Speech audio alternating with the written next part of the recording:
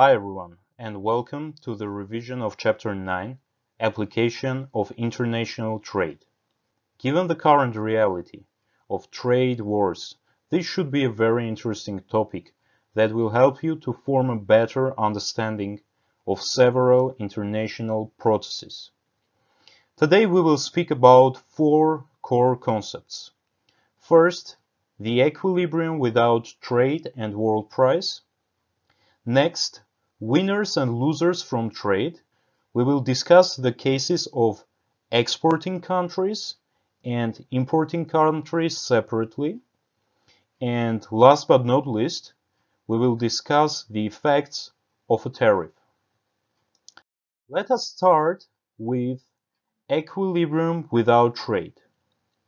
So what we have here is our market in equilibrium and with its total surplus, which consists of producer surplus and consumer surplus, and equilibrium price, obviously. So before proceeding to our next point, we should learn one concept, which is world price. The world price is the price of a good that prevails in the world market for that good.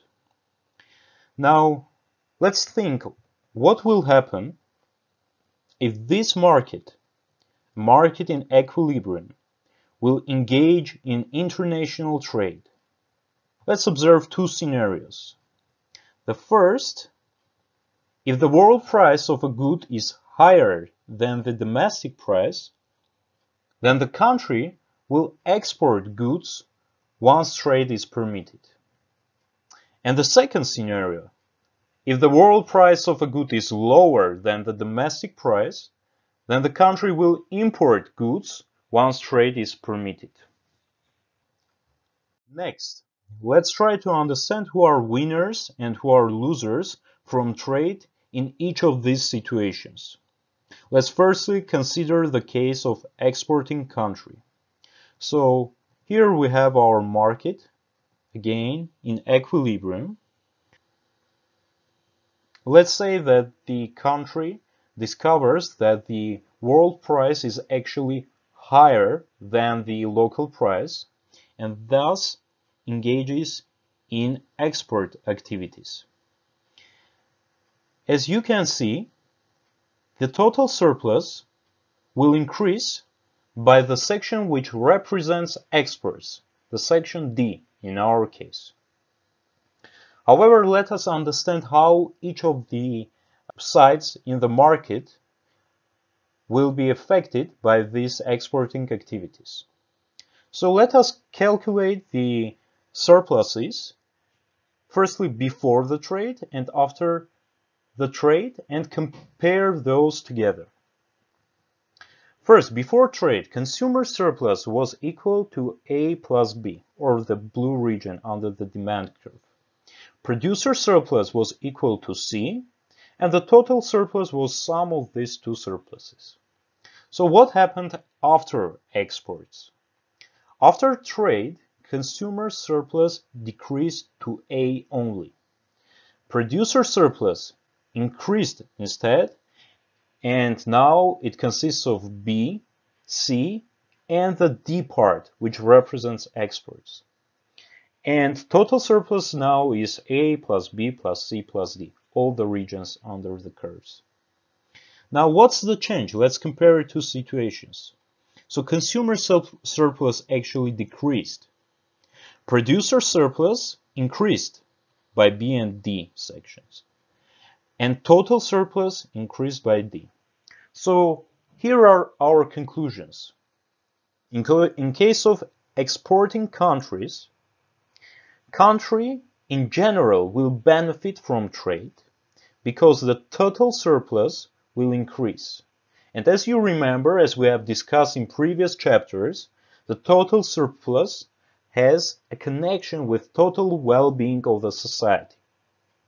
Now, at the same time, consumer surplus will decrease, which means that consumers will be losers in this scenario. They will lose.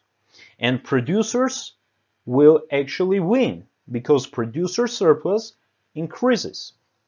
So the logical way of thinking why consumers lose here is because the price of the good, products or services will increase to the point of world price. And thus, the consumers will lose this part due to the price increase. Now let us discuss the second scenario of importing country. Again, we have our market in equilibrium with consumer and producer surpluses.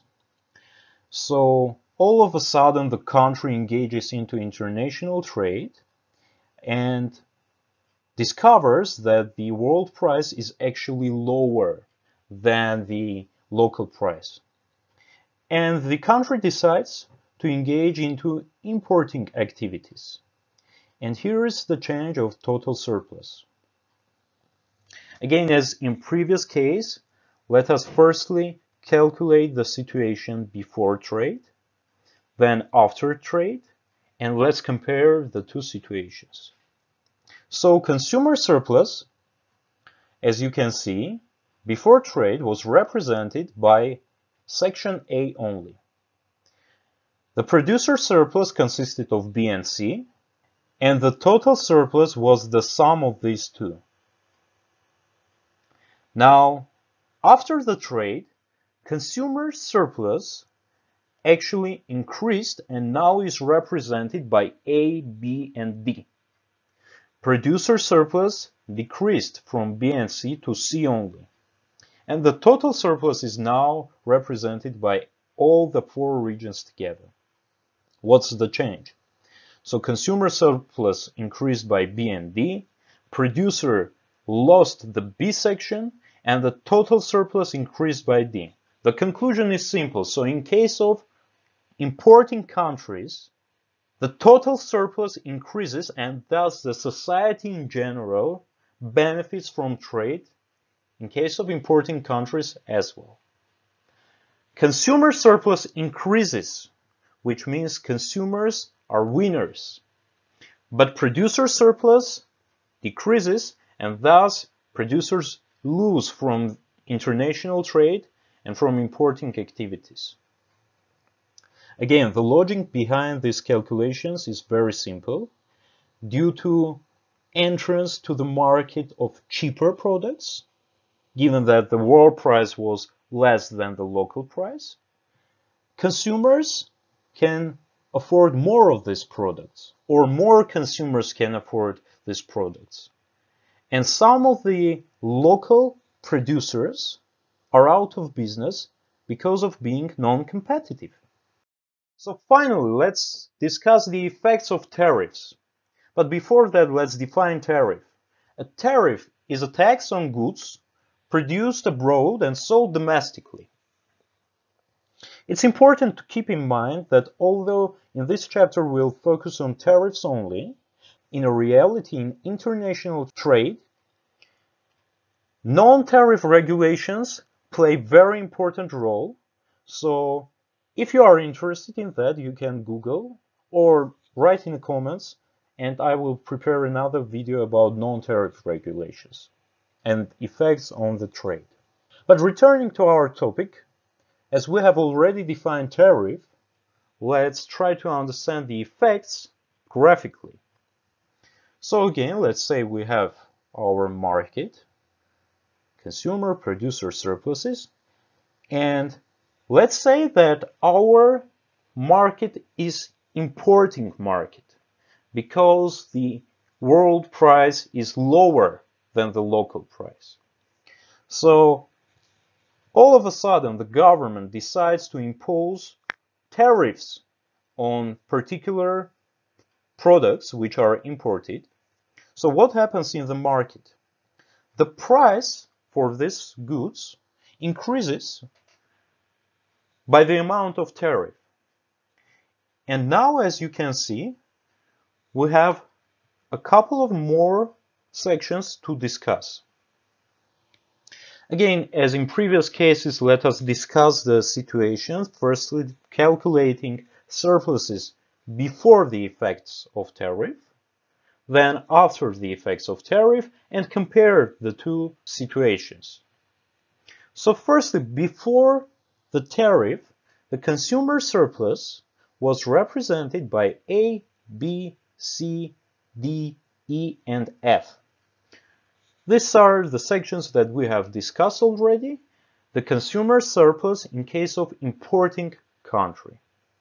Now, producer surplus before the tariff was represented by the section G only. In this case, we will also add another portion of total surplus, which is a government revenue, which before tariff was 0. And the total surplus in this case was equal to consumer surplus plus producer surplus only. Now, after the tariff, as you can see, the consumer surplus decreased tremendously and is now represented by A and B only. Producer surplus increased by the section of C, and now we have a new component, E, which is the government revenue. And the total surplus, as you can see in this case, is equal to A, B, C, E, and G. So let's compare these two. As you can see, consumer surplus decreased tremendously by C, D, E, and F. Producer surplus actually increased slightly, and now we have a new portion, government revenue, which was 0 and now is represented by something, so we have an increase in this point. But the total surplus actually decreased by the sections of D and F. So what are conclusions? Tariffs are a good tool for generating government revenue, firstly. Secondly, this is a tool which helps to boost local producers slightly, but at the same time, due to the effects of tariffs, consumer surplus decreases and consumers lose in this scenario. And it's also important to understand that total surplus also will decrease, and thus the society in general will lose. You can think of how these models may change in case of different elasticities of supply and demand. But in general, the rule is that total surplus will be decreased by these two sections represented here by D and F. This was not covered in our chapter, but I want to mention that throughout this book, throughout these chapters, we came to a conclusion that engaging in a trade from the perspective of a total surplus is a positive activity, which has a positive effects on the total surplus and thus social well-being. And tariffs are not a good solution because those decrease the total surplus. However, it's important to remember that these cases are about fair trade situations only. And countries can use a number of tools to deviate from this ideal scenario. One was, I've already mentioned, non-tariff regulations or subsidies to local producers. And the other point is that some countries may actually use trade as a political tool. So when thinking about these models, you should keep in mind that there are certain situations which will deviate from our models. And if you are interested in these situations, again, you can write in the comments and I can prepare a separate video about this. So that's it. This was the revision of Chapter 9, Application of International Trade. Thank you. I hope it was useful. And as always, please like and subscribe.